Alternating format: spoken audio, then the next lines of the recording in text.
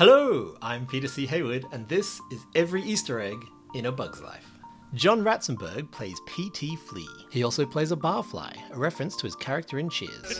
Hair of the dog you bit. Outside the Bug Circus is a can of Dr. Catmull's old-fashioned root beer, as originally seen in Toy Story. The bottle of Dragon's Breath was manufactured at 3488 Park Street, Emeryville, California 94580. While A Bug's Life was being made, Pixar was still mostly based in Point Richmond, but they would later move to 1200 Park Avenue, Emeryville, California 94608. The collar used as a circus ring belongs to Jenny. The Bug Circus train is a Casey Jr. cookie box, named after the train from Dumbo. Casey Jr.'s coming down the track with a smoky stack. It was made at the J. Grant Bakery.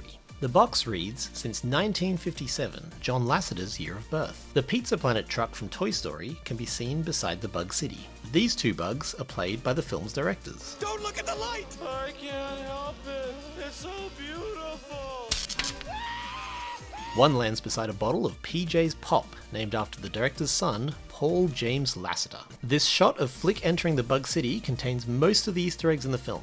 A113 references an animation classroom at the California Institute of the Arts where the director studied. Beside it is 1195, the Toy Story release date. There's an ad for The Lion King on Broadway, in the same position as it was in Times Square in real life. There's a box of Blades light bulbs. Blades is Sharon Callahan's nickname. There's also a box of Juju's kitty litter. Julie McDonald was the manager on Toy Story who asked everyone to put her in the film. You may remember, she has cooties. Other boxes include Sayre's Used Electronics, Catherine's Patio of Fashion, Tia Shader's Ink, and Darla. And yes, the Finding Nemo character is also a reference to her. The other names are all references to the Children of Pixar staff. Liam, Hannah, Jackson, and Daniel were all born during production. Andrew Stanton's kids, Ben and Audrey, and John Lasseter's kid, Joey. The only box I can't connect to a member of staff is Joel's Marshmallows. Leave a comment if you have any idea who this could be referring to. A few boxes in the Bug City have strings of numbers that also happen to be dates. The 2nd of May 1963, the 14th of November 1992, the 11th of October 1996. The first date looks like the birthday of someone on crew, and the last two are perfectly timed to be staff children, but I can't find any indication of who they belong to.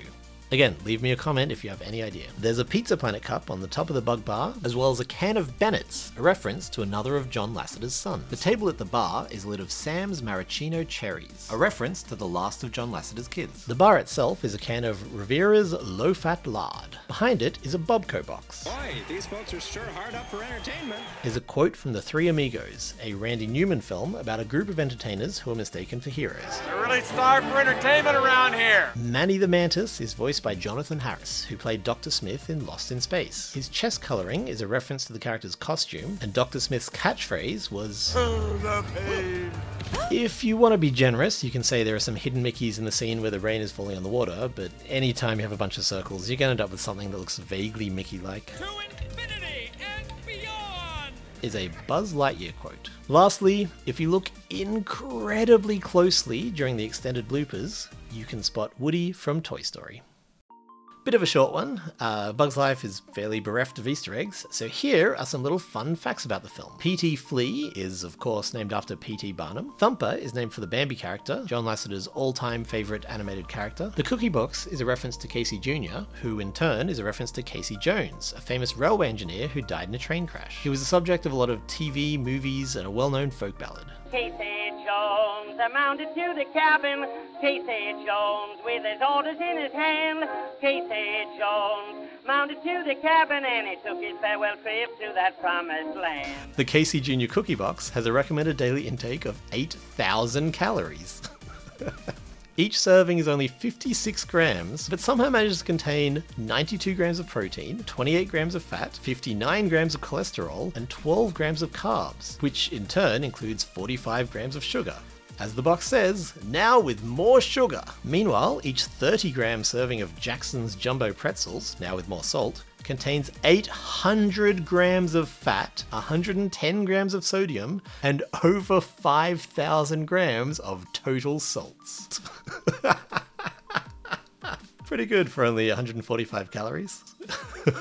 The nutritional information for the low-fat lard is too low resolution to read, but I would love to know what those stats are. The entrance to the bug bar is a tin of Smork, the velvety luncheon loaf. Hopper is getting a massage on a bullet.